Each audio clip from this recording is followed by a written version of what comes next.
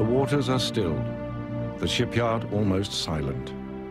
But a century ago, this grey Belfast quayside witnessed a legend in the making. This was the birthplace of the most famous ship the world has ever seen, Titanic.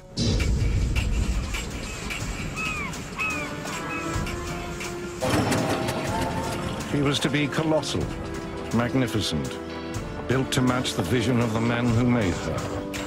Men driven by boundless ambition. Yes, I am laying down a challenge.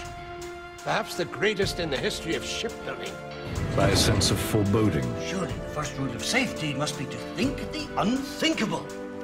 And by absolute conviction. Is the ship safer? We don't know of it. As far as I'm concerned, she is practically unsinkable.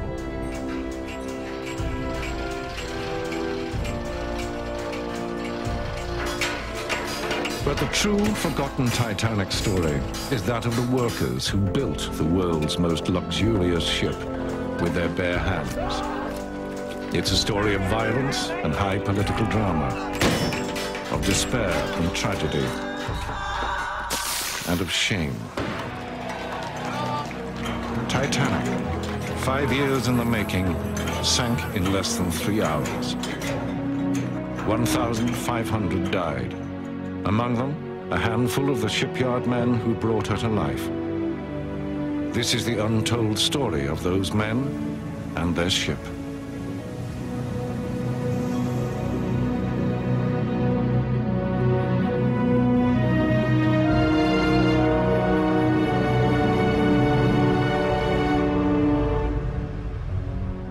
This is Titanic. She was born in the great Edwardian era of luxury liners. Shipyards around the world were locked in a ferocious battle. Who could build the biggest ships, the most lavish, the fastest? The pride of nations was at stake, and the pride of workers too. Every new ship carried an elite troubleshooting team to handle any problems.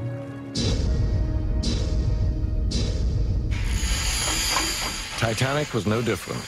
Her troubleshooters were called the Guarantee Group. Just 8 ship workers from 14,000 who would sail on her maiden voyage.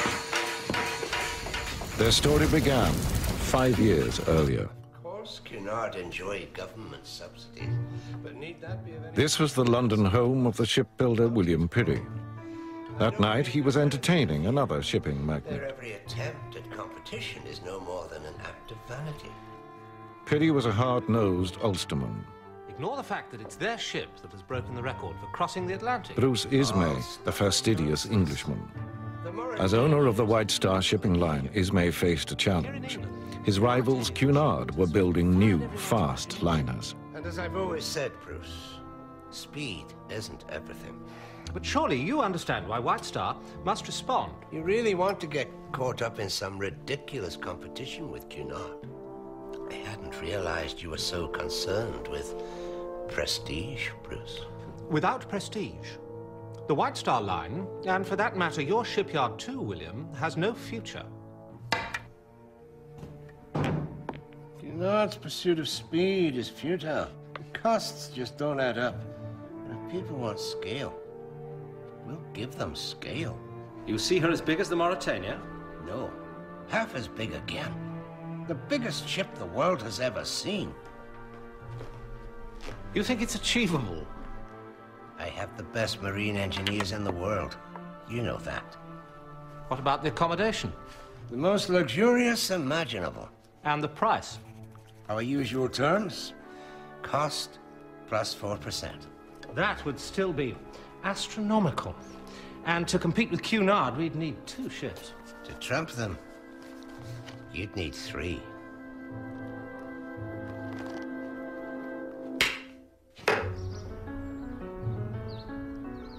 The deal was made in Belgravia, but it was Belfast where Titanic would be built. Belfast was Ireland's industrial heart, and its lifeblood was the talent of its workers. They'd made Pirrie's company, Harland & Wolff, the biggest shipbuilder in the world. Now a handful of them were about to enter legend. Alfie Cunningham, just 16, was starting as an apprentice. Nervous, Alfie? Who's nervous? His widowed mother had 6 mouths to feed. Alfie was man of the house.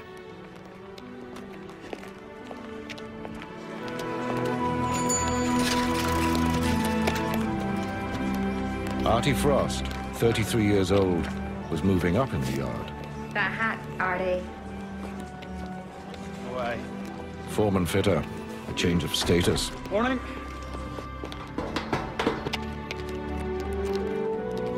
See you.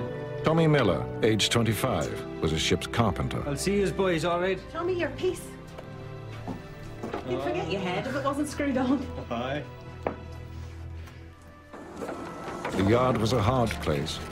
The 6-day week brought as little as £1 to take home. Late arrivals were locked out. Oh, sorry, lad.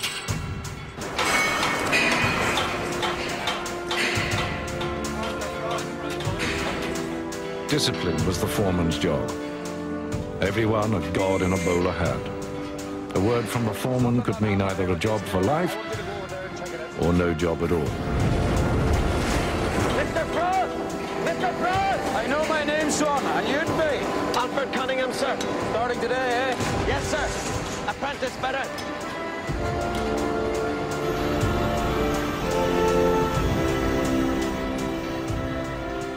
There were 14,000 workers in the yard, and Alfie Cunningham was bottom of the heap. Tell me what you know about a ship's engine, young man. Nothing, sir.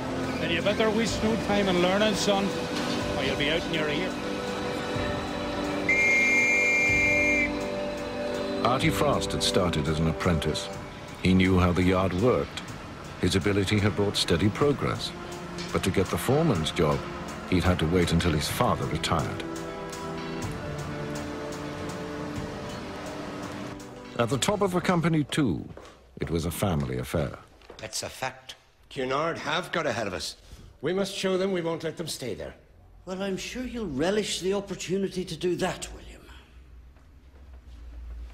Peary's chief of design was his wife's brother, Alexander Carlyle.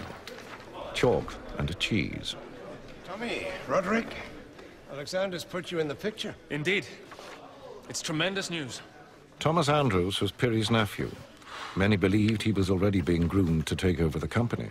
An entire new class of liner. It's extraordinarily bold. Of course, it's only a starting Roderick point, Chisholm, gentlemen. chief I draftsman. told Ismay he could have them within 4 to 5 years. Really, William, we all know how much you like to throw down a challenge, but quite frankly, that is ridiculous. Why? These ships cannot simply be imagined into existence, William. Of course, Alexander. And yes, I am laying down a challenge. Perhaps the greatest in the history of shipbuilding. That's a challenge I know you'll want to take on. And with Tommy and Roderick to help, you can turn the vision into a reality. Peary's iron will ruled throughout the yard. Get up at it, are you? Turn on that metal. What are you Every up to? second of the shipbuilding day was his. Down the toes. Even the lavatories were known as the minutes because of the timekeeper at the door. 7 minutes per worker per day. That was the rule.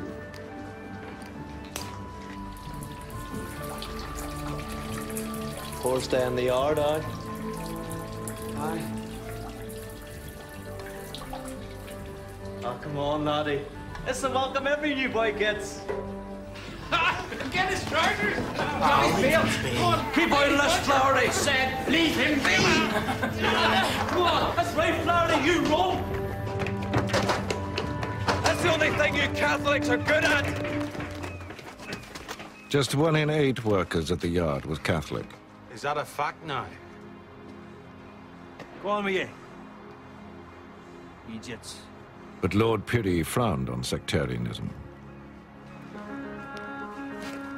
Friendships across the divide with Protestants like Tommy Miller were commonplace. Have not charity, it profiteth me not. Charity suffereth long, and is kind. The dinner break threw everyone together. For 45 minutes, a man's time was his own, to spend as he pleased, in discussion and debate, gambling or games, and of course, the Bible. Prepare to burn in hell! No one was blind to religion, but more important still was the division between trades, and the kings of the yard with the toughest job were the riveters. Michael Flaherty, for one. Thank you.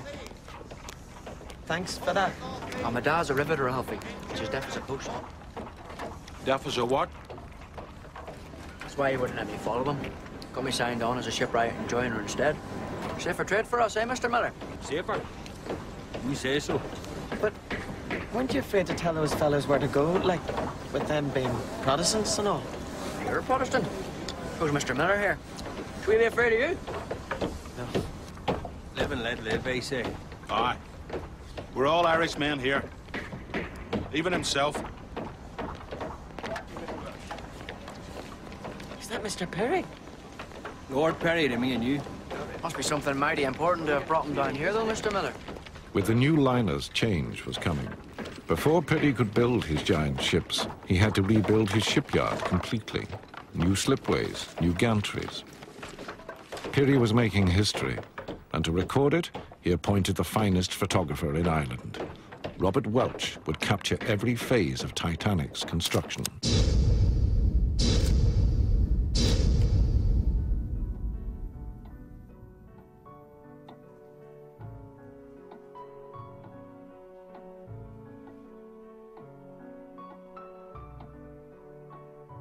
Titanic had begun with a gentleman's agreement.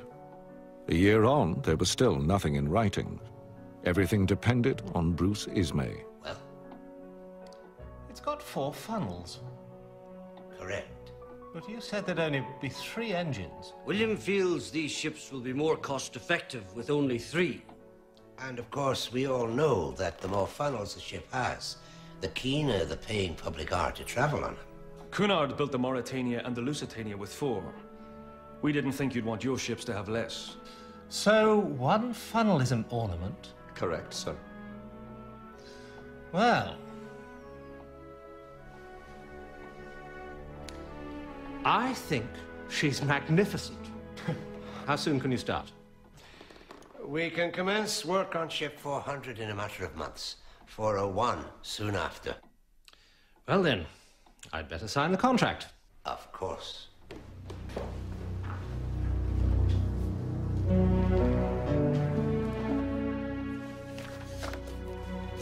Now, they'll need names. We can't keep calling them ships 400 and 401. Surely, since 400 is the first in the class, we must call her Olympic. Agreed. And 401? She's your ship, Bruce. William, you know your classics. Olympus was home to the Greek gods, that's true, but what of their great rivals, the Titans? Giants, every one of them. Olympic's partner should surely be Titanic. Very good. Titanic it is, then. Was ever a ship more appropriately named? Olympic and Titanic. In Pirrie's eyes, these giant liners would usher in an age of boundless prosperity. What could possibly go wrong?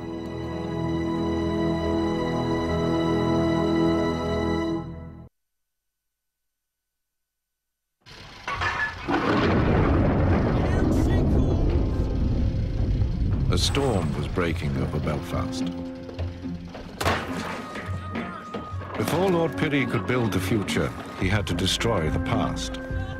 3 entire slipways were razed to the ground to make way for 2 massive cradles where Olympic and Titanic would be laid.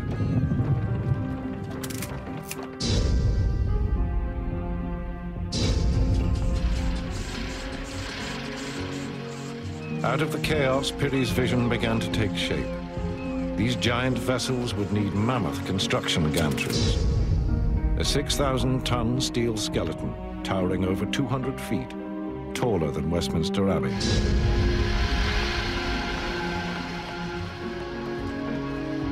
At its heart was an intricate system of mobile cranes, designed to reach every part of the ships beneath. Peary had promised the biggest ships the world had ever seen. It was for the design team to deliver them. They were led by Alexander Carlisle. But it was Peary whose word was final. For him, Olympic and Titanic would confirm Harland and Wolff as the world's greatest shipbuilder.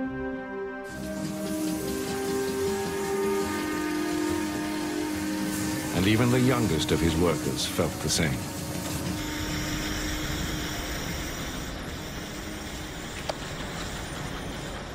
What's that face about? The Olympic. What about the Olympic? You know they're laying down our keel tomorrow. Aye. Our gang's only being sent to do the shore in on her. So what? Oh, come on, Alfie. She's gonna be famous all over the world. So's Titanic. And Mr. Frost says our crew's gonna be fitting Titanic's engines. Well, Olympic's gonna be built first. So what? She's the ship that matters. My arse. She is too. Olympic's gonna be the ship that everyone talks about. Aye. Right. First to start building, first to be launched, first to cross the Atlantic. Titanic's going to be a mighty ship. No one remembers. The yard was full of expectation. The new gantries waiting for the ships to rise within them, and a handful of workers hardly daring to dream they might yet sail on.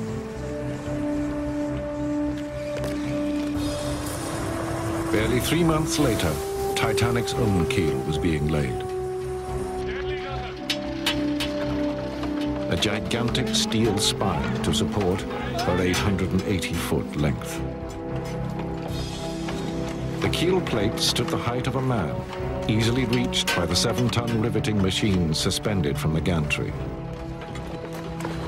The wooden blocks beneath were carefully angled, ready for the eventual launch.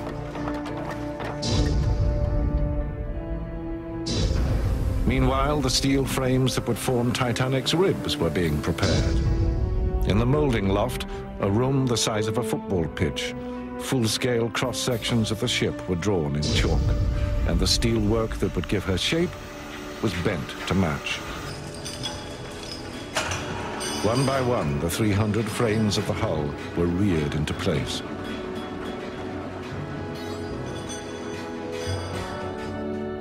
And Lord Peary's ambitions were also growing. Political ambitions. Peary had always been a unionist, happy with his place in the United Kingdom. Overnight, he turned to nationalism.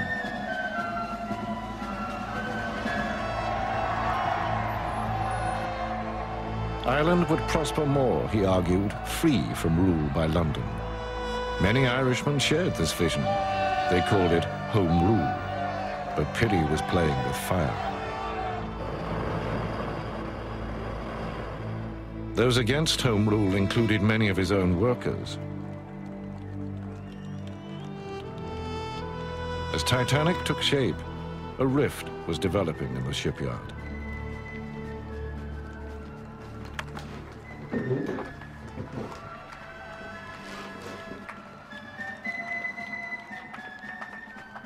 Is this what you call studying then, young man? Just taking a wee break, man. Some sight, though, isn't it? There's a lot of men I know down there from the yard. Look, there's Mr. Frost, my foreman.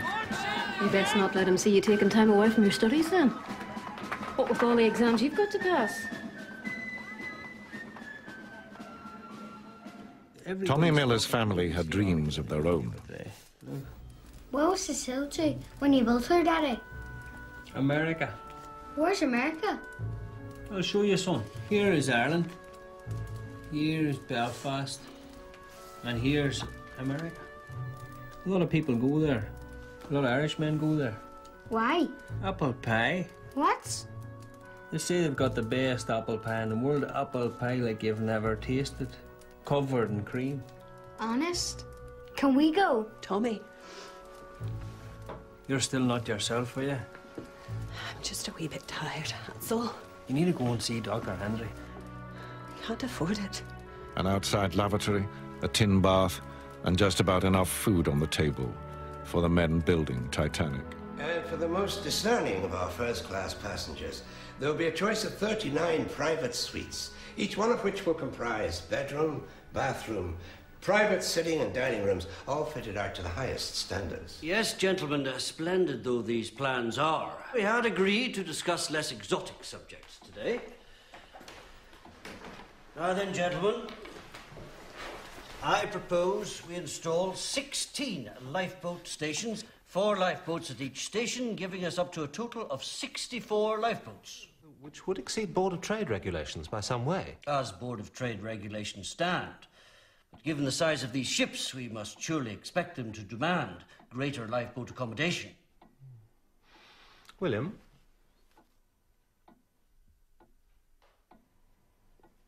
I'm sure it's best to prepare for all eventualities. Now, if we look at the first-class lounge, the Palace of Versailles.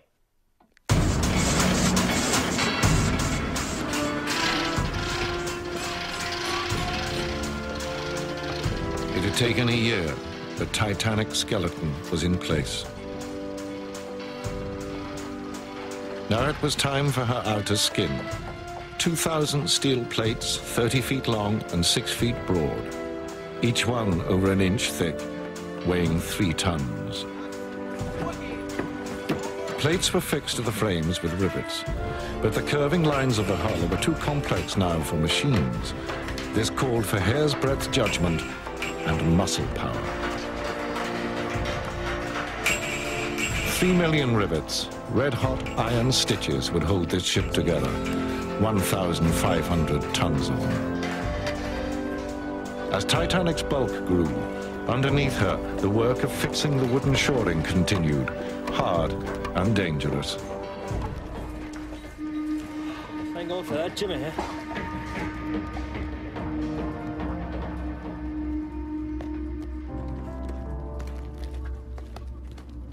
Beneath the activity, there was unease. The rift over Home Rule was growing. The fiercest opposition came from the Orange Order.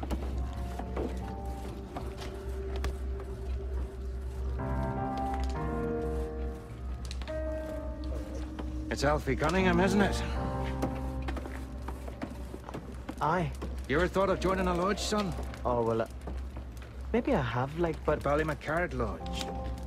We meet. I know we meet. Well, that's grand. We're there every Monday, Wednesday and Friday nights. I hope to see you. Aye. Maybe you will.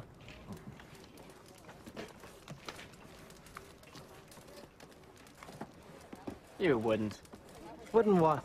Go to an Orange Lodge meeting? Who said? What an idiot you'd look in a sash and a bowler hat, banging a stupid great drum. Get lost, Flaherty, Come would on, you? can't you take a joke?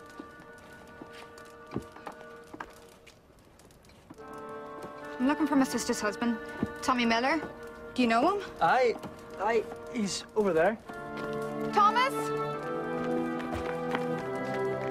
Thomas! Honey, what are you doing here? It's Jeannie.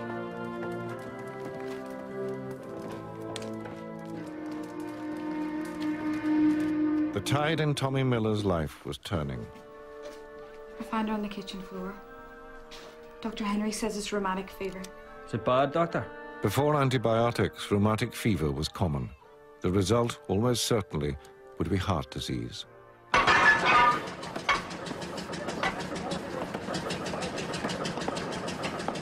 Same shape as you've been building for years, isn't it? Francis Carruthers, the representative from the Board of Trade, charged with ensuring safety standards. Yes, I'm not disputing the size. They're colossal.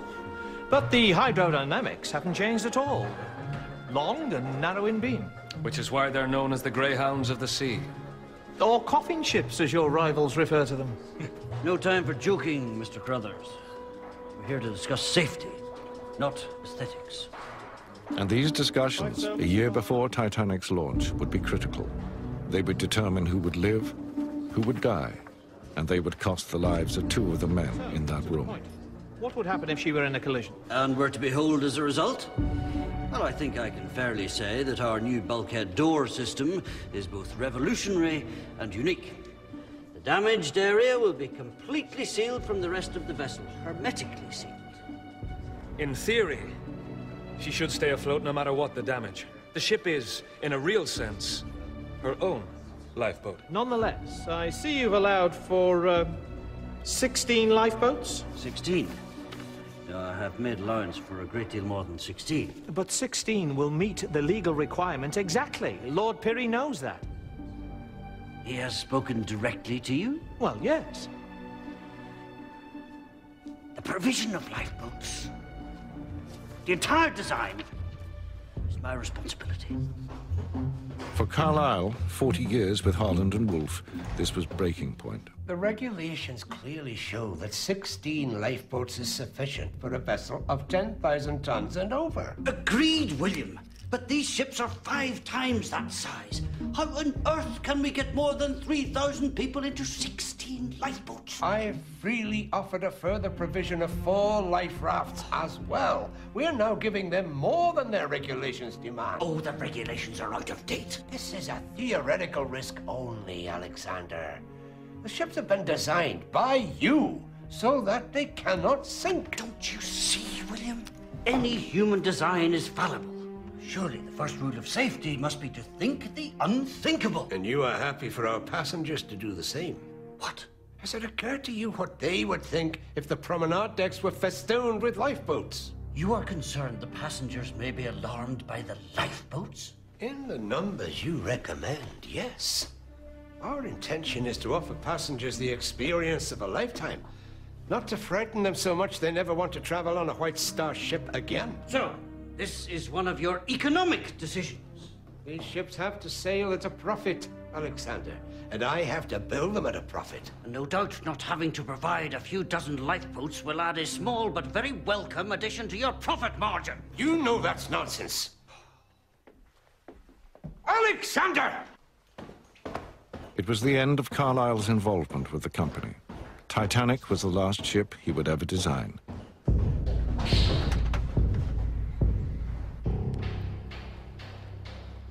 Titanic would need a new chief designer. For Lord Pirrie, there was only one choice: his nephew, Thomas Andrews. In the spring of that year, 1910, Halley's Comet was visible in the night skies throughout Europe. Some say it was there when Andrews took his wife, Helen, pregnant with their firstborn, to show off his new liner. She's my ship now, Helen. Titanic and Thomas Andrews would be inseparable to the very end.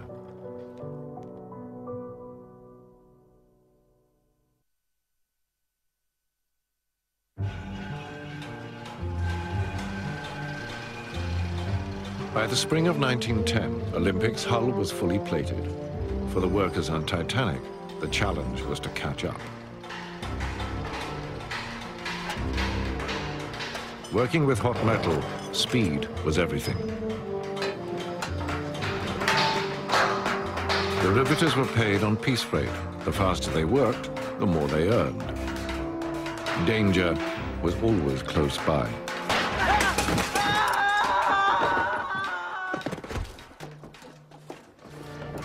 Samuel Joseph Scott, aged 15, was the first to die on Titanic. 17 would lose their lives building these ships.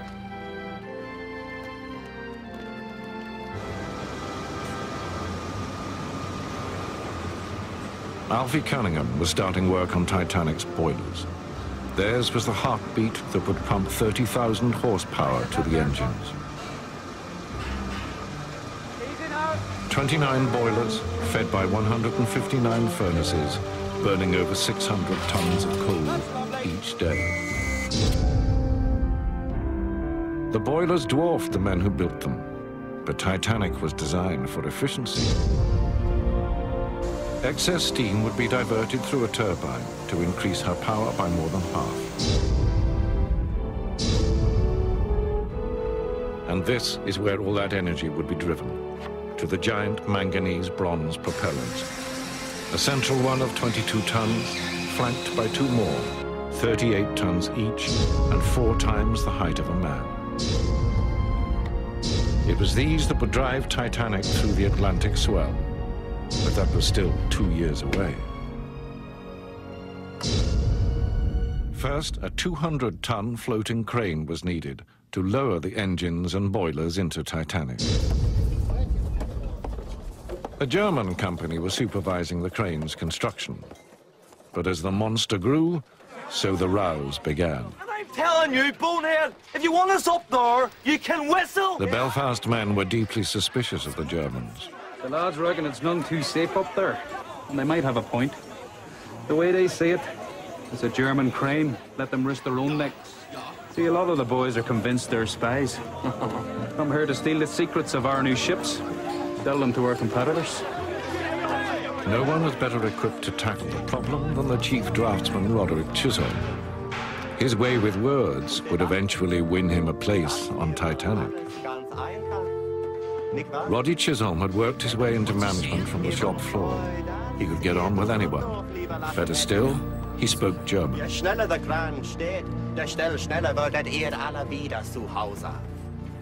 pride was at stake. The Germans agreed to finish the crane themselves.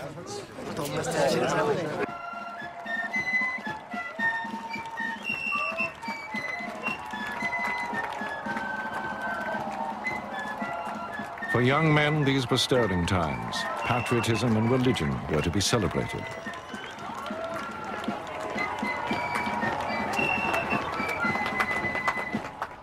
Alfie hadn't joined the Orange Order himself. He was too busy studying. But he could understand the pride felt by those who were Orange men. You all right there, Alfie? Fine, Mr. Frost. Good man. He was proud, too, of Titanic. This was the launch day for Olympic. Lord Pirrie was never happy to see work stop. Those watching the launch had to forfeit their pay. Alfie! What are you doing here? Aren't you going to come watch? Watch what? You know what? 5 minutes to go. Come on. You want me to lose half a day's wages just to watch that old tin tub splash into the lagoon? Just my ship, Alfie. Aye. And I'm trying to build mine here, if you hadn't noticed. You're an idiot, Cunningham. So you are. With hard work, Alfie might yet get onto Titanic. But today it was Olympic in the limelight. Lord Pirrie had even had her painted white for the photographs. The giant floating crane was ready at last, but the German flag had been raised as a finishing touch. The Belfast men were not impressed. That flag is an insult to us all. Those Germans are looking to start trouble here. Meine Freunde, die Männer hier unten feiern eure unglaubliche Leistung. Euer Mut und euer Geschick sind uns allen ein Beispiel. Vielen Dank! You tell them to get that rag down, or we'll rip it down!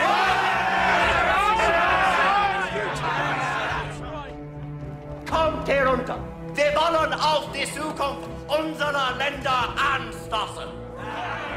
Ich Michael nun, Chisholm. Ihren Männern sind ein Haufen von Bettnässen.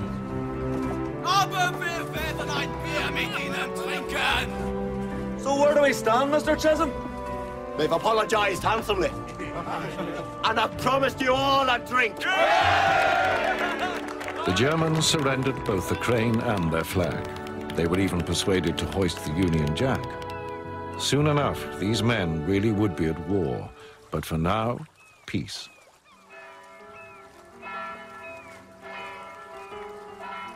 What's this called here? 6 days a week, noise from the yard echoed across Belfast. On Sundays, it stopped. That's when the men brought their families to admire their work. Now, would you call that a funnel or not? You could fit a tram car in it. Imagine the size of the engine I'm having to build. As needs a funnel that size to take away the smoke.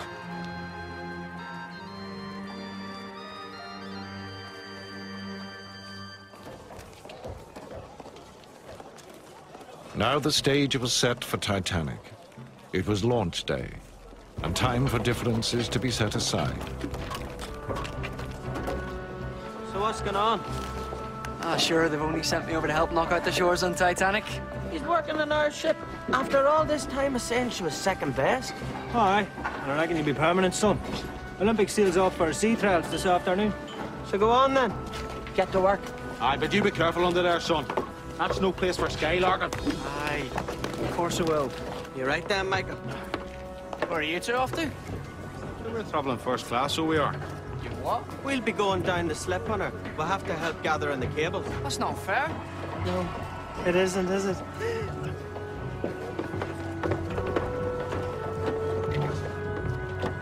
A last inspection for Piri and Ismay.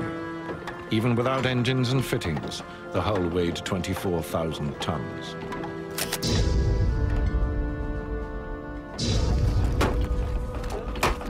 As the timber props were knocked away, her full weight settled onto the sliding way.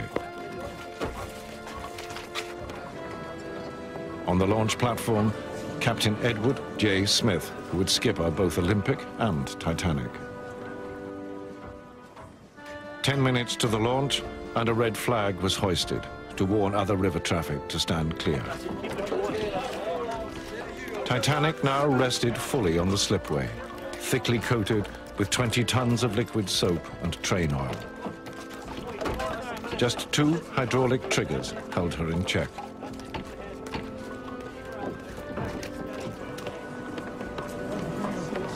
There would be no champagne, no ceremonial naming for Titanic.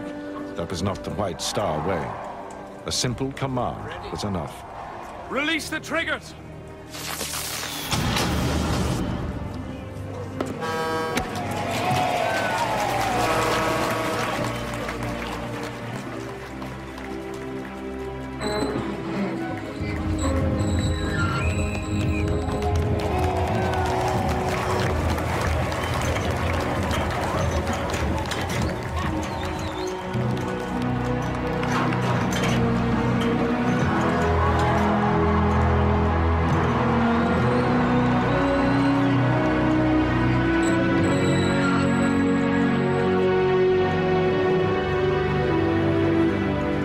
As she entered the water with scarcely a ripple, she was already traveling at 12 knots. Only the drag chains trailing behind, 160 tons of them, could draw her to a halt. It had taken just 62 seconds. Titanic was afloat.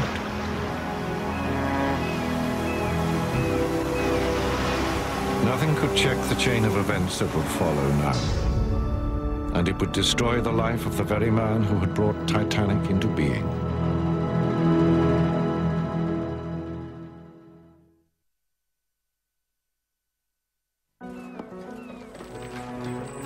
The slipways were empty for the first time in over 2 years. Titanic was in the water. She was still an empty shell, waiting for carpenters, engineers, and painters to transform her into a liner.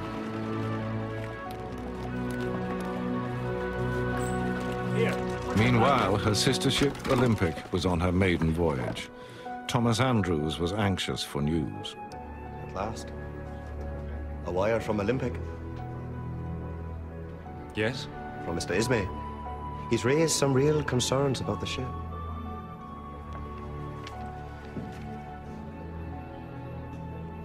The springs and the mattresses are too soft, and there's a lack of cigarette holders in the WCs. Also, we are short of a potato peeler. Well done, Tommy. Well done.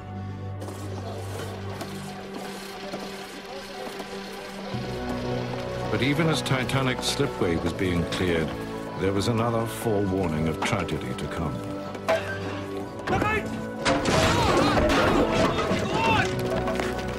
Get this off, Larry. Get to the office. Tell them we need an ambulance. James Dobbin, aged 43, was fatally injured by falling timbers. He died the next day.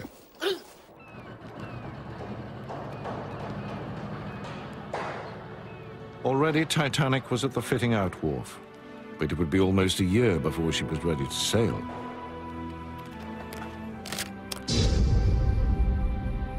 Funnels and boilers, decking and lighting, furnishings, fittings and paintings, all had to be put into place, everything to live up to the dream of the world's greatest liner.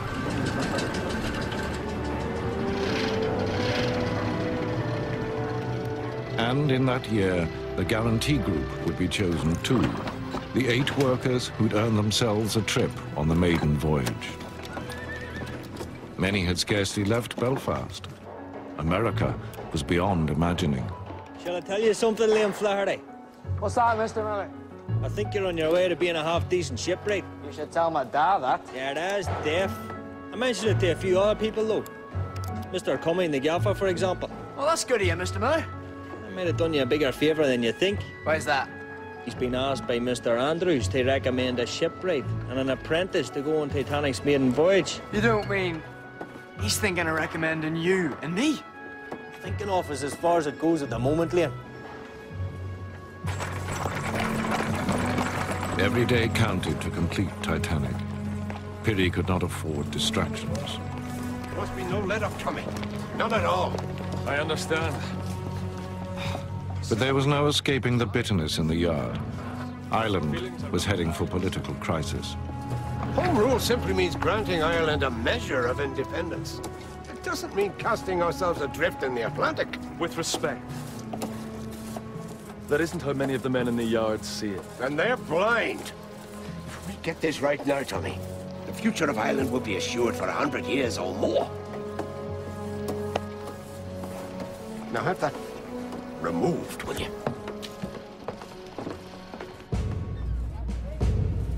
The time has come. Not just to stand up and proclaim our Lord. Most of Piri's workers were against Home Rule. Unionists were determined to resist Irish independence, by force if need be. Between duplicitous politicians in London and Pope-loving nationalists here in Ireland, we will resist their plans with every means at our disposal. There will be no surrender. There will be no compromise with our enemies. The workers of this shipyard will be at the vanguard. The talk was of treachery. Betrayal at first hand. And for Piri's workers, there was one man they could not forgive. William Piri! Come on, ready to deal with the devil! To sell his own soul if it suits him! There was poison in the air. Not succeed! They might be going to New York. New York? What are you talking about? Well, it's not definite, but Mr. Miller thinks you've a real chance of being asked. Get lost, Liam. Aye. So you get 100 yards from the Falls Road and you don't know where the hell you are. Did not take you to New York, son. New York. But she's not even your ship. Olympic's always been your ship. Yeah, well, Titanic's my ship now. Whatever happened to you, Alfie Cunningham? Mr. Gilzane. How long is it since you promised to come to one of our lodge meetings? Oh, well, I didn't exactly promise. It's just difficult. I've classes up at the Institute most nights. Well, study's a fine thing. But you should be studying the history of your own people, your own traditions. I'm sure you're right, Mr. Gilzane. And it's not just all talk these days, believe me. We're having drill most nights. Ready for all eventualities.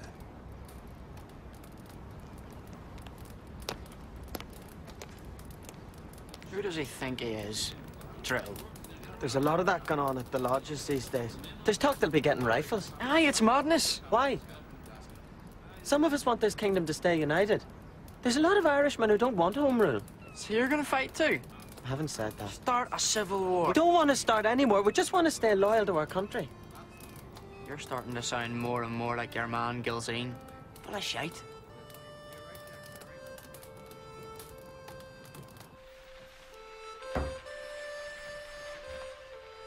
So is this true? You really might get asked to go to New York? Maybe. But I've been thinking, whether I do go or not, we should go. As a family. America?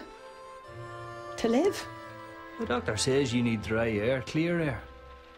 All it does is rain in this city. We can't leave Belfast. Why not? Because this is our home. We can't give that all up just because of me. People leave Ireland every day. And it wouldn't be just because you. This city, that yard, there's something bad in the air. It's not the place I want to be anymore.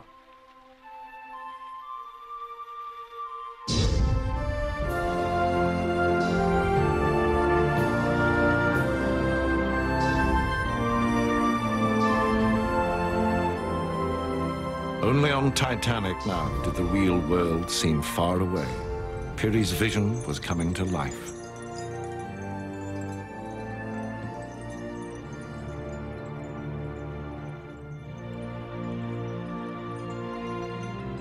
To those who built her, Titanic had turned into a ship of dreams. Would you look at her, Alfie? Titanic's magnificent. Did we really build all this? You, me, and one or two more. She didn't build herself, that's for sure. But isn't she grand? Solid. Like she's always been here. And always will be. Maybe she's too good for the likes of us now, though. Liam?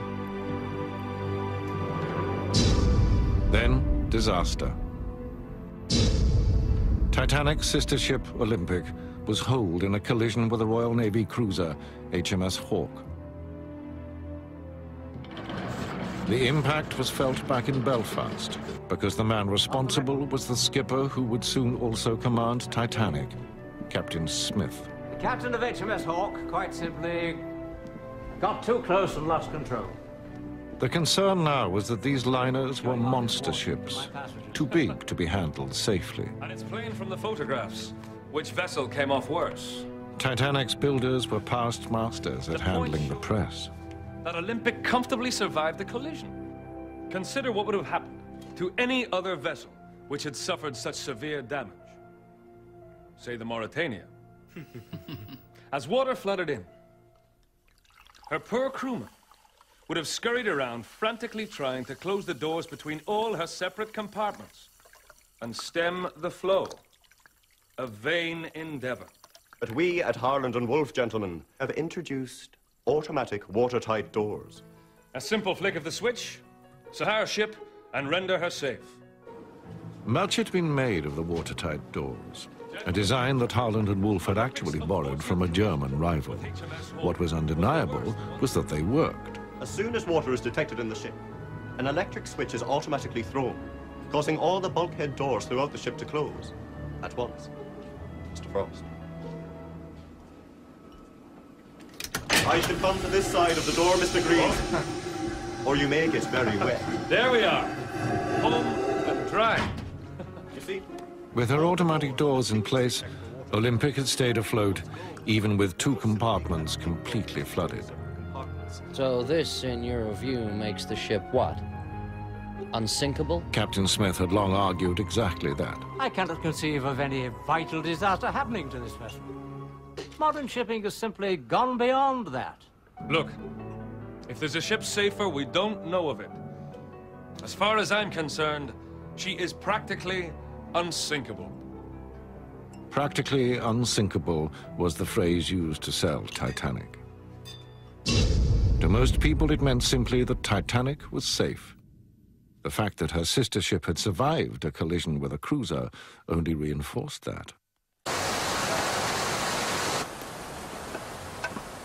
Titanic's completion schedule had been critically hit. One of her propeller shafts was now needed to repair Olympic. Lord Pirrie pushed the date of Titanic's sailing back into April 1912. A fatal move. By then, the melting ice pack would lie directly in her path. Pirrie was on a collision course of his own, bent on home rule, come what may. He intended to stage a rally in the heart of Belfast. His choice of speaker would outrage his opponents. It has to be Mr. Churchill, Margaret. You know they'll hate you for it. We'll make them see the error of their ways. Winston Churchill, the Lord of the Admiralty, was a hate figure for Ulster loyalists. Like Pirrie, he had a unionist pedigree. He too was seen as a traitor. Keep it coming. Good man. There's trouble in there. Easy does it. Ulster's future was in the balance, but Titanic, at last, was in dry dock. Unionists or not, for some workers, it was finishing the ship that mattered. Mr. Frost! What? You know how there's always a bunch of fellas sent with a ship on its maiden voyage? The Guarantee Group? Aye. I've a pal who reckons he might be chosen. Is that a fact now? I was wondering if, like, you know, his foreman might be kidding him on. Why would he do that now? Well, for a start, this pal's a Catholic. No, but, I mean, there's some people in this yard who say if you're not a Protestant and a member of an Orange Lodge, for that matter, you're lucky to have a job at all, let alone go to America on Titanic. There's no place for sectarianism in this yard. The job's what matters. I say that as a Protestant and an Orange man. Could be true. New York? I wouldn't know. I'd only know which engineers would be going. You? Might also have a short list of apprentices in mind to take with me. You don't mean... Take nothing for granted, Alfie. What? Just get on, work hard, see what happens. For Alfie Cunningham, new horizons. But Tommy Miller's prospects were darkening. Boys, what are you doing? Annie? Oh, no.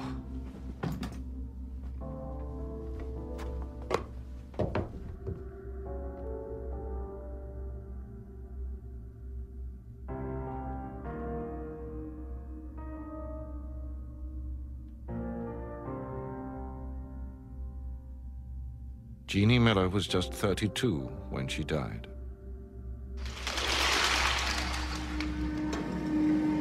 Titanic's maiden voyage was only weeks away. The Guarantee Group was on everyone's mind. You're lying. I am not. Maybe we'll both get to go to New York. Or maybe he's just stringing you along. Mr. Frost knows I'm good at my job. And you're a prod like he is. What's that got to do with it? Do your chances any harm, will it? What do you mean? Are you saying Mr. Frost's a bigot? Of course I'm not. Then why'd you say it? It's a joke, Alfie. No, it wasn't. Alfie, I know Arthur Frost's not a bigot. I shouldn't have said anything. Aye, well, you did. What's all this? They're searching us, aren't they?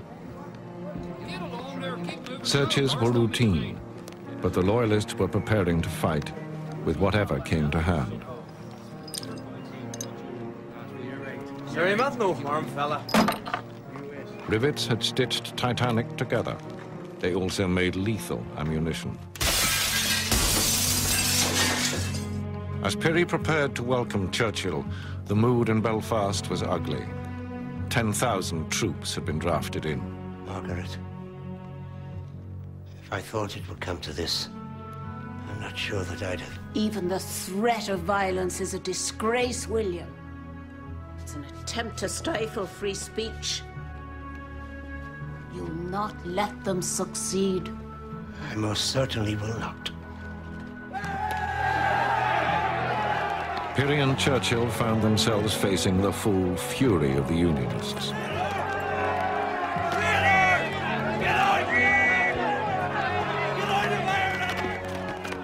And rivets weren't their only weapons. There were guns on the streets.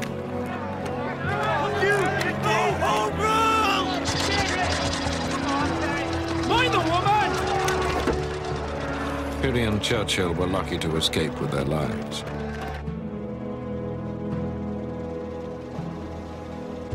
Pirrie had never been bettered in any confrontation, but that day changed everything.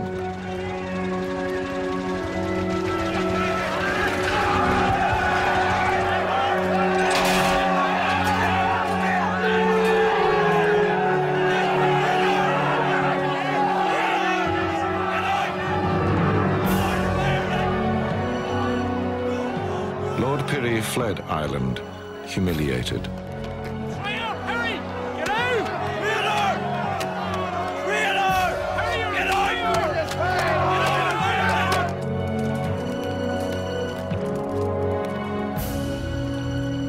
The man who had conceived Titanic, the greatest shipbuilder in the world, would never see her again.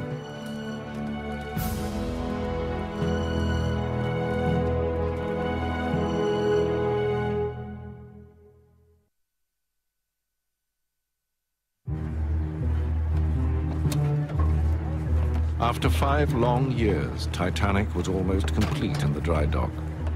But with Lord Pirrie's departure, all order had gone. It was no longer safe if you didn't belong. Excuse me, what's wrong with you? Show some manners, will you? I don't take any lessons in manners from you, dirty little pig. Hey, get away. You two think you're safe, don't you? Well, not anymore. Perry ran away, in case you didn't hear. All Catholics run away in the end. Perry's not a Catholic. Aye, he's a Catholic lover. Even worse. Come on, son. Leave it. You're better than this.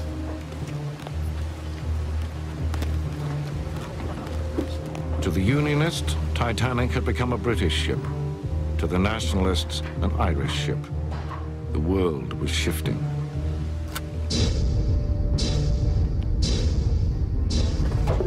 Here.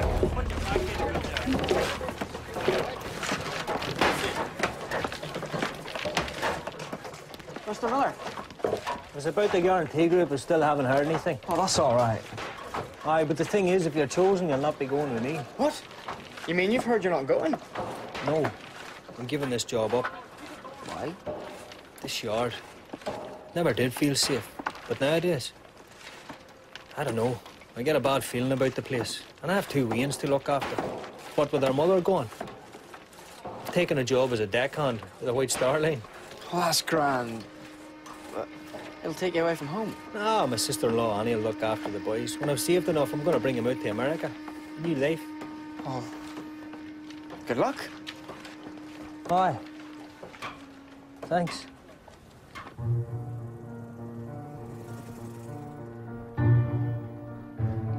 Titanic had been conceived in London's Belgravia. That's where Pirrie had taken refuge. Uncle William. Thomas, thank you for coming over. It's the best thing, until things settle down in Belfast, and you're able to return. There'll be no return. I've done with Belfast. You're not saying you've done with shipbuilding. There must be more to life than building ships, Tommy. But I'm gonna need you to run the Belfast shipyard for me from now on. Uncle no William. arguments. You're a unionist, and the best-liked man in Harland and Wolff. Something else I want you to do. Titanic's maiden voyage.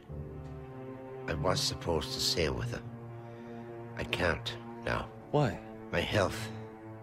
A small tumor. My doctor insists I must have an operation. But you will recover. I want you to take my place on Titanic. Ismay is going too. Between the two of you, you can decide if this whole enterprise was worth it. I'm not sure if I know anymore. There was a different sickness in Belfast. Politics were being fueled by anger and fear.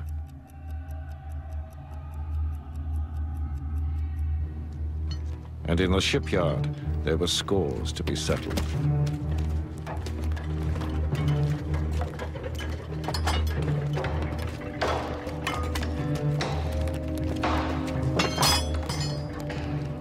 Flaherty. Flaherty. Lord Pirrie regrets to inform you that you're out of a job. And tell him to come down here and tell me so himself. Come on, Flaherty. You're not that deaf. You touch me one more time, son. You what? Ah, what's going on? Liam, get out of here! I'll be coming up.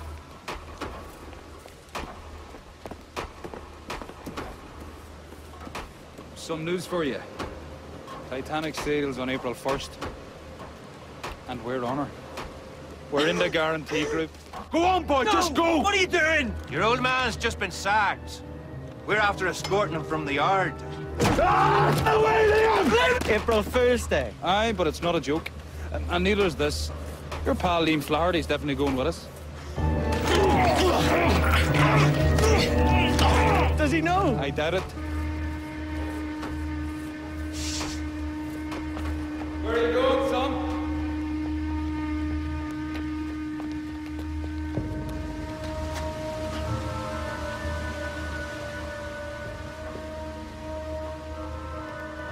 Pick his feet up. He's just dead. Keep it moving. There, right. We'll not take you all the way.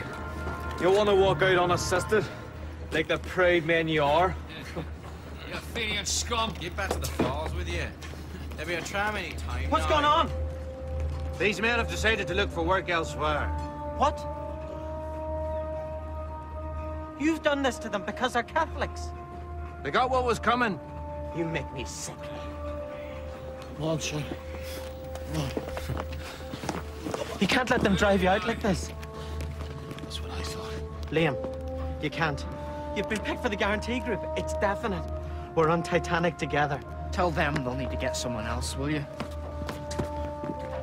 In the face of bigotry, many friendships were coming to an end. Titanic now was ready to leave the city of her birth and to face her final test. Her sea trials.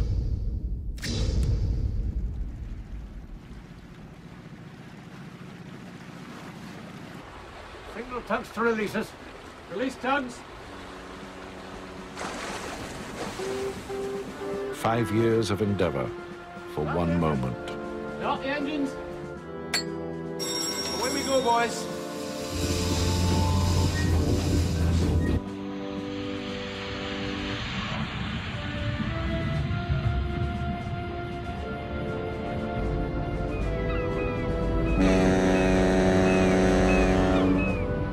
The steam from the boilers drove the main engines at a pressure of over 200 pounds per square inch.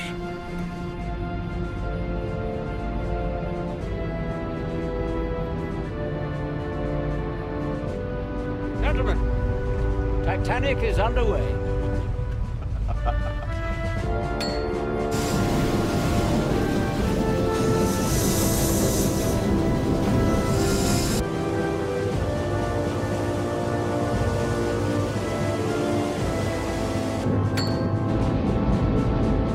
And with her turbine engaging the central propeller, she was brought up to cruising speed.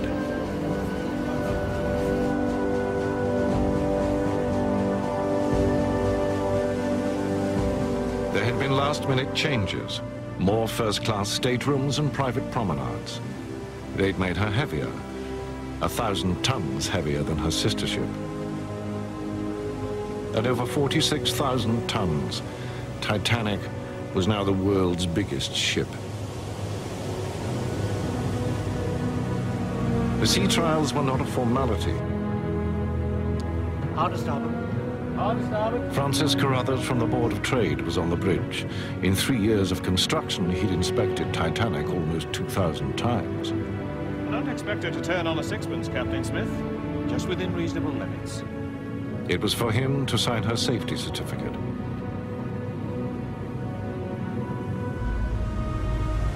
On that April day in the Irish Sea, Titanic was put to the crucial test. At her full speed, 21 knots, how quickly could she stop? Full speed astern. Full speed astern. Full stern! Not as quick as you can!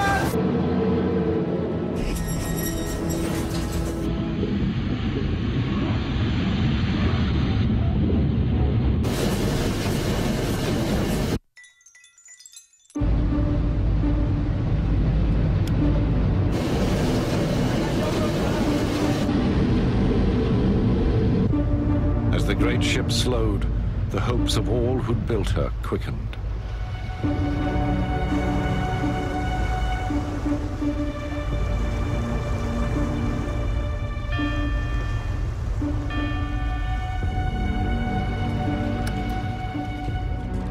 Well, Mr. Carruthers. 850 yards. Well done. That's quite acceptable. Excellent. Excellent. She'd stopped in under half a mile, less than 3 times her own length. Her passenger certificate was endorsed. Good for 1 year. Titanic was free to take on the world. And chance had brought aboard someone who knew her very well. Mr. Miller! Oh, Faith. 2 months earlier, Thomas Miller had left the shipyard, but White Star was short of crew. He was back on the ship he'd helped to build. Hey, Red. How come you are? Only my second job as a deckhand to New York on Titanic. They were short-handed. My good luck. Well, isn't that the best news? And you're going too. Aye. So we'll be seeing plenty more of each other. Or will that? Here, Alfie. Can I buy you some apple pie in New York?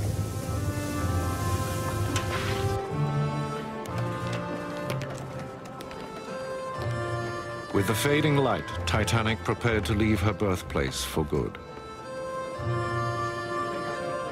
And Thomas Andrews gathered his prized guarantee group, the troubleshooting team for the maiden voyage.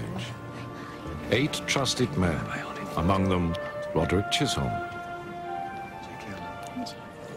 Artie Frost. Look after your mommy for me. Okay. Alfie Cunningham. That Tommy Miller was also there must have seemed a happy accident. A penny each. They're this year's. Don't spend them till I come back. We'll be even richer then. All right. Artie Frost, we know, was sure of promotion on his return. And Alfie's hard work had also paid off. The shipyard had named him Apprentice of the Year. His future was secure. Mr. Welch, goodbye. Good night and good luck. Every man boarded Titanic in hope and expectation. We'll see you in a couple of weeks.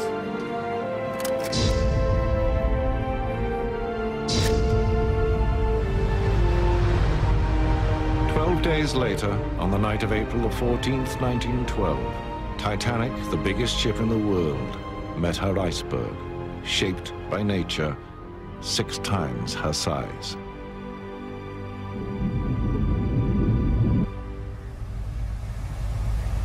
She carried over 2,200 passengers and crew, but lifeboats for only half that number.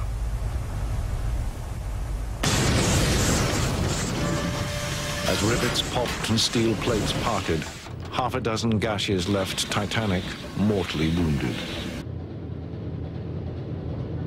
She had been designed to stay afloat with up to 4 compartments flooded. Under the iceberg's impact, 6 sprang open. 5 years in the making, Titanic sank in 2 hours and 40 minutes. Thomas Andrews is said to have helped many to escape. He was last seen alone in first class. Artie Frost was witnessed heading down into the engine room. The body of Roderick Chisholm, chief draftsman, was never recovered. Alfie Cunningham, 21 years old, was reported among the survivors. It was a case of mistaken identity. And Tommy Miller died alongside his former workmates. All of the guarantee group, the men who'd built Titanic, died on board their ship. 1,500 more people died with them.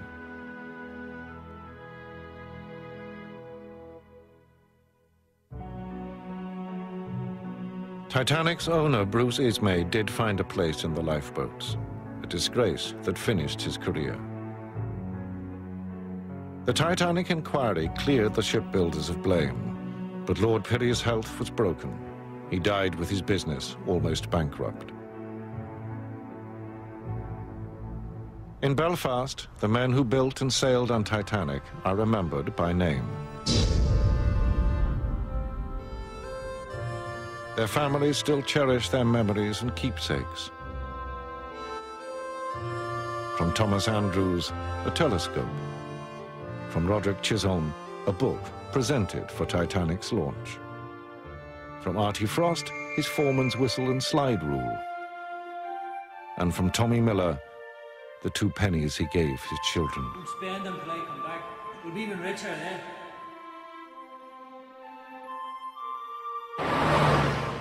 Those who built Titanic believed they stood at the dawn of a new era.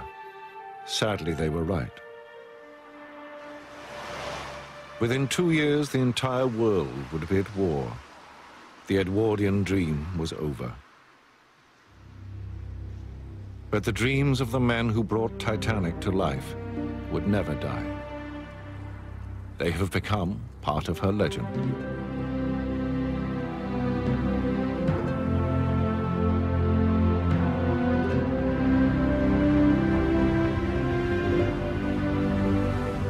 There's more information about the building of the Titanic, the politics of Belfast, and also the history of ship design at itv.com/Titanic. Well, Doc Martin's back next Thursday at 9, but later tonight, Raggy Omar visits the victims whose faith has been affected by the events of Boxing Day 2004 Tsunami Journey is at 11:05 after the news, which is next.